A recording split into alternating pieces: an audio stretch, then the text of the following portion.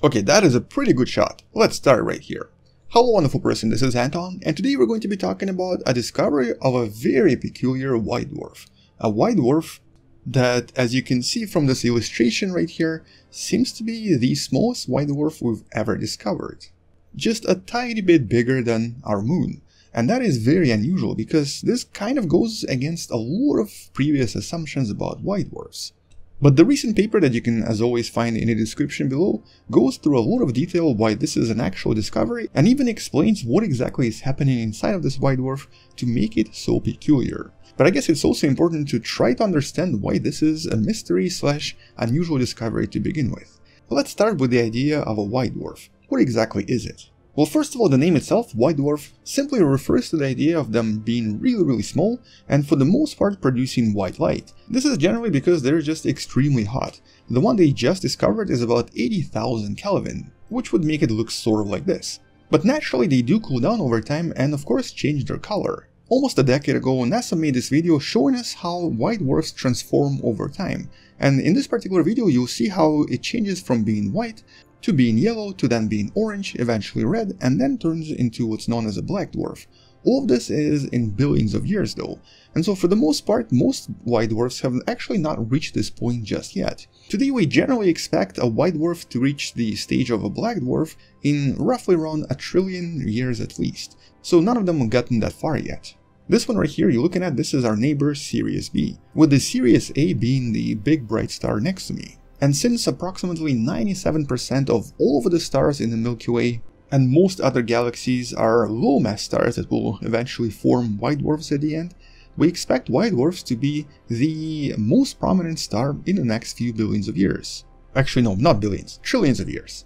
And eventually that's pretty much going to be the last stars in the universe. And naturally our Sun is also going to become a white dwarf in approximately 6 to 7 billion years from now.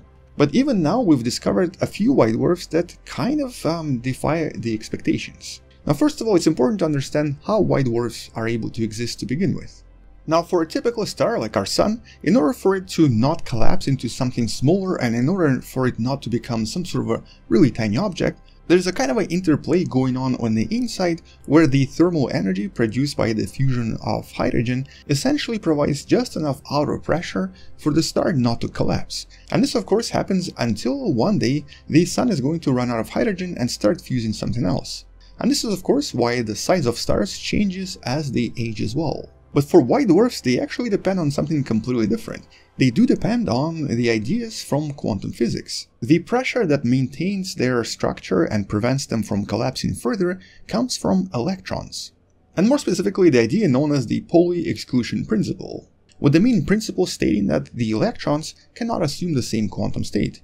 In more simple terms, it just means that the electrons cannot actually occupy the same space and have exactly the same properties. One of them will have to go somewhere else. But if there's nowhere else to go, they literally go outside. And so inside a typical white dwarf like Sirius B right here, what we can actually find on the inside is what some scientists sometimes refer to as the electron sea. Basically because the atoms start to kind of compress so much that a lot of electrons inside of them come really close together and start occupying the same quantum state, those electrons get kicked out to the outside and create a very unusual state of electrons freely moving around, but also providing enough external pressure to prevent this object from collapsing even further. But the very unusual thing about white dwarfs is that as they gain more mass, the things become compressed even more, which forces even more electrons to enter this ocean of electrons, thus decreasing the total size of the white dwarf. Or in other terms, as a typical white dwarf gains mass, it actually decreases in size, like Sirius B right here. But there's a limit to that, and this limit was discovered a long time ago by a famous Indian mathematician, Subrahmanyan Chandrasekhar. It's known as the Chandrasekhar limit. At some point, even the electrons can no longer support all of the mass. This normally happens when the electrons are forced to move close to the speed of light. At this point, the white dwarf collapses and basically explodes. This is what we refer to as the famous Type 1a supernova. Probably the most useful supernova in a lot of different astronomical studies. So anyway, back to white dwarfs. Up until this point, all of the white dwarfs, even the most massive ones we've ever discovered, were generally around the same size as planet Earth. For example, here's an actual size of Sirius B compared to planet Earth. and it's already almost 1 mass of the Sun, so not that far off from that Chandrasekhar limit. And to date, most of the other white dwarfs discovered were not really that small. They were massive. There are some actually massive ones discovered so far, but for most of them they were just a little bit too far away to discover their actual size, and in some cases there was just not enough data. But this particular white dwarf is close enough for the scientists to collect a lot of data about it. And what they got from the observations from various telescopes, including the Gaia telescope, is that it's the smallest, most likely the most massive, and also extremely highly magnetic, and overall just really strange. And so first of all, in terms of the size comparison, here is what it sort of looks like, with the name actually listed right here, compared to our planet and compared to our moon. And because of its tiny size and temperature of about 80,000 degrees here, this only means one thing. It's gotta be extremely massive, way more massive than anything we've seen so far. Now the mass currently is believed to be about 1.36 masses of our Sun, maybe a little bit smaller than that. And that's just before it should technically go supernova. The previously mentioned Chandrasekhar limit is roughly around 1.37 to maybe about 1.44, depending on what the white dwarf is made out of. On top of this, it also spins really fast. A single rotation here takes approximately 7 minutes, and this is one of the fastest spinning white dwarfs out there. The record holder has a spin of about 5 minutes, but normally for a white dwarf a spin would be in hours, not actually minutes. On top of this, it also seems to be extremely magnetized, very high magnetic field here. The field is reported to be approximately 900 megagauss, which is billions of times higher than the magnetic field of planet Earth. And so altogether, all of these observations sort of suggest one thing. All of these observations suggest that this is a result of a collision between two smaller white dwarfs. The white dwarfs that were supposed to produce a supernova once they collided, but in the end, instead of exploding, they created a fast-spinning, super highly energized, and relatively massive smaller object that was most likely created approximately 100 million years ago. Although it's still not entirely clear if it's going to be able to survive for much longer. If it actually slows down a little bit more, it's possible that the centrifugal forces will cause some of the material on the inside to reshuffle and might actually destabilize the white dwarf.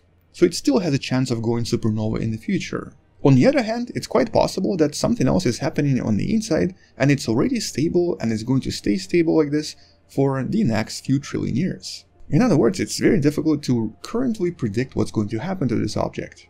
Now, normally in a typical white dwarf, even as it sort of stays stable mass-wise, some of the elements on the inside can still actually steal some of the electrons. Or in other words, some of the heavier elements can actually reacquire the electrons that are preventing the object from collapsing, and thus cause the white dwarf to finally collapse and explode as a supernova. And so one of the potential explanations here is that maybe the heavier elements just didn't really get to settle on the bottom yet, and once they do and once they start capturing the electrons, that's when the Chandrasekhar limit is going to be reached, and that's when the white dwarf will go supernova.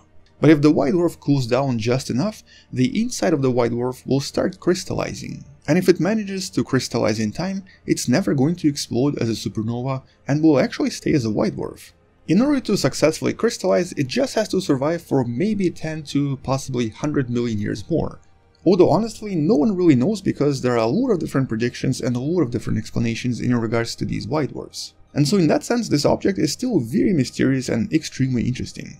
At a distance of 134 light years away from us, it's also close enough for further investigations, and so it's quite likely that there are going to be more studies coming out about this, possibly discovering something else really mysterious and really unusual. But I guess until we learn more or until further studies, that's kind of all I wanted to mention in this video. Check out some of the other studies and some of the other videos in the description below. Maybe subscribe, maybe share this with someone who loves learning about space and sciences, and maybe come back tomorrow to learn something else. Also, maybe support this channel on Patreon by joining the channel membership or by buying the Wonderful Person t-shirt you can find in the description. Stay wonderful, I'll see you tomorrow, and as always, bye bye.